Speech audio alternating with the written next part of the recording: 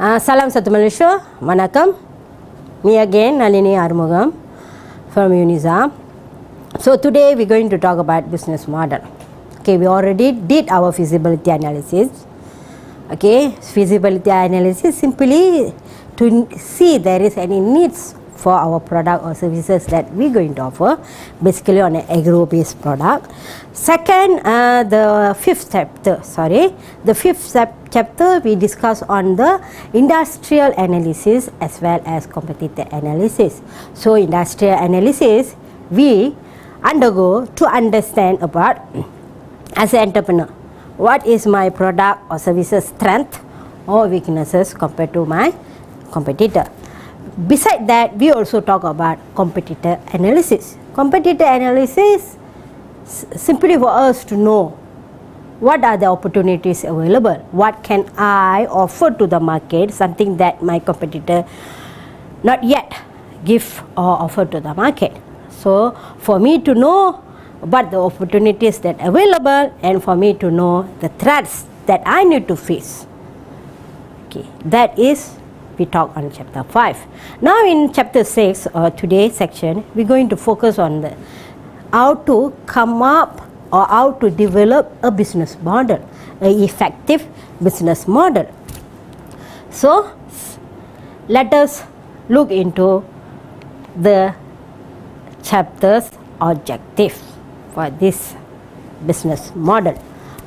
Objective of this chapters is simply to describe the meaning of business model, explain to you all what is business model innovation, discuss the importance of having a clearly articulated business model, and also explain the role of business model canvas which introduced or popularized by Alexander Walterworth. What is model? By definition, model is a plan or diagram that used to make or describe something. That is model basically. You can find or you Google the definition in anywhere. Okay, it's simple. So business model basically is a design for the successful operation of business, identifying revenue sources, customer base, product and detail of financing. Business model also considered as a roadmap for a small business success. Business model definitely not a business plan. So in this business environment, there is no standard business model, no hard and fast rules that dictate how firm in a particular industry should compete. What is the importance of this business model for startup and for the new entrepreneurs or entrepreneurs? So a business model is simply will give you information about your business. Okay, having a clearly articulated business model is important because it does the following. Simply, this business model serves as an ongoing extension of feasibility analysis. A business model continually asks the question, does this business make sense? Means that, does this business can make profit or not? That's all. Okay. Business model also focuses attention on how all the elements of business fit together and constitute a working environment. Business model as well describes why the network of participants needed to make a business idea viable are willing to work together, and it also articulates a company core logic to all stakeholders including all employees. Okay, when we talk about business model, if you Google, plenty of business model you can find in the search engine. There is no standard business model for any industry or for a target market within an industry. However, over time, the most successful business model is an industry predominant. There are always opportunities for business model innovation. Means that there is no clear business model, not a proper business model for food industry or for animal based industry or for agriculture based industries. Okay, it's according to the entrepreneur needs. Yeah. Okay, to manage this business model, there is a step how I can come up with this business model. So we call it as a value change. Value change concept come from business management and was first described and popularized by Michael Porter in his 1985 bestseller Competitive Advantage, Creating and Sustaining Superior Performance. The value chain is the string of activities that move a product from the raw material stage through manufacturing and distribution and ultimately to the end of user. By studying a product or service value chain, an organization can identify ways to create additional value and access whether it has the means to do so. Value chain analysis is also helpful in identifying opportunity for new businesses and in understanding new businesses as well as our business model mesh. So now you can see on Michael Porter value chains that he popularized during his year of 1985. Okay, when you look at this slide, okay, there is a primary activities: inbound logistic, operation, outbound logistic, marketing and sales and services. This is the primary activities that's involved in any kind of business. Okay, then there is a supporting activities: firm infrastructure, human resource management, technology development, and resource procurement. So primary activity plus supporting activities, then you will get some kind of profit margin. Okay, so the entrepreneurs look at the value chain of a product or service to pinpoint where the value chain can be made more effectively or to spot where additional value can be added. This type of analysis may focus on a single primary activity such as marketing or sales. The interface between one stage of the value chain and another, such as the interface between operation and outgoing logistic, or one of the support activities such as human resource or management. Looking at the value chain itself, we can come up with fantastic ideas if the entrepreneurs really understand the industry, whatever industry that you want to involve. So if I want to involve in a food industry, I should know what type of food are favored by the customer currently, the new trend. Okay, people are moving towards frozen food. They want instant food. Okay, there is a group of people looking for instant food. There is a group of people who really care about their health, very particular about their health, and they are demanding for organic food. Now, if you go to the market, you simply organic fish. I do not understand, but there is organic fish as a product being served in the market, and there is a customer who is going to buy the particular product. There is demand. This type of customer, we call them as a niche customer, particular, who really concerned. Where this organic produce nowadays gain more profit compared to the traditional produce, the normal one. Okay, normal produce, fresh produce, where the price is very less compared to the organic produce. Okay. So here I just want to share with you about the normal traditional startup model. Normally I have idea. Okay, so I want to start a restaurant. Okay, restaurant, of course lah. What I'm going to serve is a food. Okay, so I get my idea validation, then I get a setup guidelines. Okay, I already set up a business.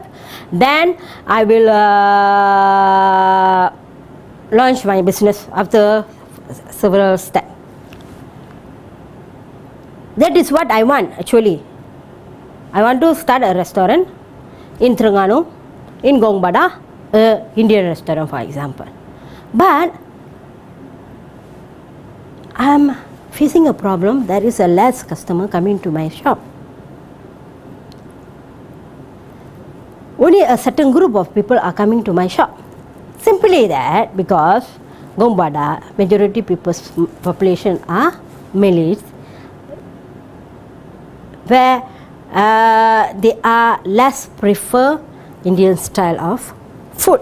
So there is not a wise advice for me to open up an Indian restaurant in Gongbada. Maybe I can open up a restaurant, Indian restaurant with organic Indian restaurant, something like that, in Klang Valley, because there is a number of quite a big population that prefer Indian food.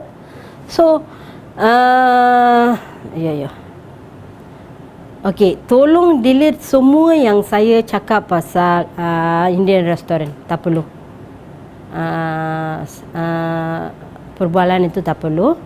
Okay, sekarang I start with the traditional startup model. Lepas ni apa-apa yang saya cakap pasal traditional startup model, tolong ambil untuk rekod. Minta maaf ya. Okay, what I put here is about traditional startup model, where when we get idea, we so excited, we start up our business without considering any external factor or internal factors. Then we launch a business. Then we will wait who going to buy our product. For this environment, I don't think so it can be used. This traditional startup model is wrong, totally wrong. That's why earlier itself, chapter 4, we did a feasibility analysis to just see there is any demand for our product or our services that we're going to offer or not. Then chapter 5, we talk about industry analysis and competitor analysis. But normally traditional people or conservative businessmen, they never look. When they see, oh, there is a business, someone is doing a business very well, then they also want to start up. Then the business will be like 1 year, 2 years in the market, or they perform in the market, then they close shop. So that shouldn't be the way. Okay, business model canvas was initially proposed by Alexander Osterwalder based on his earlier work on business model ontology. So this is the business model canvas. There is a 9 element that in this business model canvas. Okay, the first thing that you need to know is who is your customer. Not only knowing who is your customer, who is going to be your paying customer, who going to take out the money and give you. Okay, if Pampers is normally used by baby, the baby is not going to give you the money. The parents, the father or mother, that the one is going to spend money on the Pampers. So these people are called as your customer. Identify who is your buying customer, demanding for your product. Okay, understand, identify them. So start with your customer segment. Then how you going to create a customer relationship. You don't want your customer come one day to your outlet or one day to have your service. You want them to continuously come to your outlet or business place. Okay, for that, not only they are coming, they bring some more extra people, they bring their friend, they bring the family, they bring their in-laws. Okay, so you want the continuous. So there need to be a good relationship between you and the customer. Then make sure what are the channels here, what channels that you're going to use to distribute your product or distribute your services. Okay, so please identify that. Okay, then the important element is value proposition. What uniqueness that you're going to give them when you compare to your competitors. Of course, in the market there will be a similar product or similar services being offered. So what kind of differentiation that you're going to do to the service that available or to the product that already in the market. So that is called as a value proposition, some uniqueness that make you different from others, that make you sustainable in the market. Okay. Then identify your key activities. What are the key activities that are going to take place? Okay, your key resources that you needed for your product or services that you needed, you're going to offer in the market. And who are going to be your key partners? Your supplier. Who are going to be your key partners? These partners there to enhance your business. So you identify your key partners. Okay. The most important things you have to know. Please give your concentration structuring the costing for your production. That is very important. Don't ever underestimate your costing or overestimate your costing. Okay. Then you have to know where is the revenue for the business coming from. Okay, you should understand. So you have to be. This will be give you a clear picture. Not only clear picture to you, to others, to your employer, to your stakeholder, whoever that. Look at the, okay, this is the business that you are going to run. So a clear picture. This will help you enhance, improve your business activities as well. So to just recap today lecture, business models, it's very important. That's why I'm talking to you all. Okay, it is very useful for a new venture to look at itself in a holistic manner and understand that it must construct an effective business model to be successful. Everyone that does business with her firm, from its customer to its partners, does so on voluntary basis. As a result, a firm must motivate its customer and its partner to play along. We are not alone in this game. We are with several people, our customer, our partner, our suppliers. Okay, so we should know how to tackle them, how to entertain them, how to keep them with us for quite a long period of time. And close attention to each primary elements of firm's business model is essential for a new ventures to be success. Okay guys, to conclude today's section on business models, we already know, and I hope that you roughly understand what is the need for a business model, why we need to have a business model for a startup. It's easy. It's easy when you really thoroughly understand the industry. For you, it's easy lah to come up with a business model. Because you are focused, you are clear with your idea. You know what you want to give, what differentiation that you're going to make from your competitor, who's going to be your customer, who's going to be your channel members, who's going to be, what value proposition that you're going to give, okay, who's going to be your partners, what will be your key activities in your business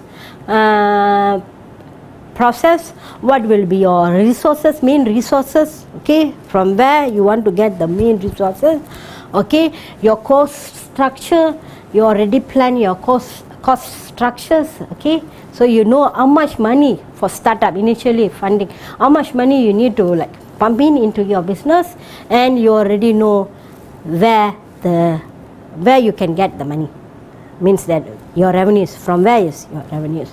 Okay, so once again, there is many example of business model for your. If you are interested, you just Google it. Plenty to enhance your knowledge on business models. Okay, see you in next section. Let me finish. Vanakkam. Take care. Bye.